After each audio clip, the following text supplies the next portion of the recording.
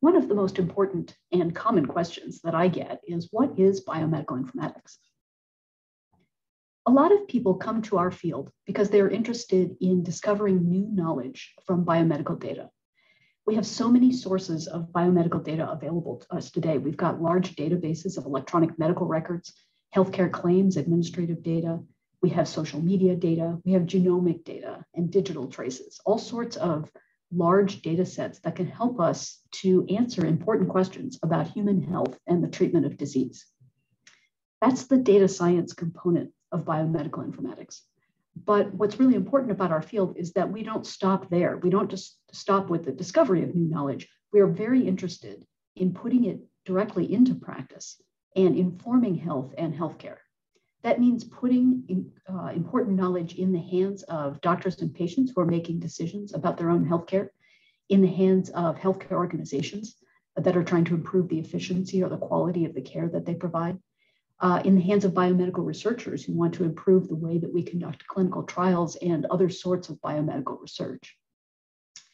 In order for us to take this knowledge and put it into practice in human health and decision-making, we have to understand something about people.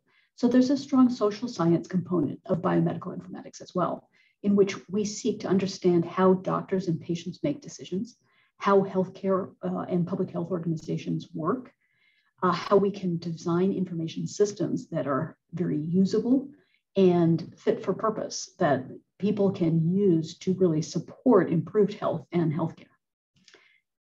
This leads us to the third aspect of biomedical informatics, which is the design and development of information systems and communication technologies that will accomplish these things, that we can use to discover new knowledge from data and inform health and healthcare. Ideally, what we're looking for is kind of a cycle in which we have systems that capture and structure and share information that we can use then to discover new knowledge from data and then put that knowledge into practice in health and healthcare. When students come to Vanderbilt to study biomedical informatics, they study knowledge and skills from all of these domains. They study computational and statistical methods that will help them learn how to discover knowledge from biomedical data. They will learn clinical decision support and other tools and techniques that help us ensure that our systems are usable and useful for health and healthcare, as well as computer science methods that we apply to ensure that the data and the information that we collect is structured in such a way that it can be used for these other purposes. In addition, students take courses in health and healthcare, medicine and biology to provide that grounding for all of this research. So what is biomedical informatics?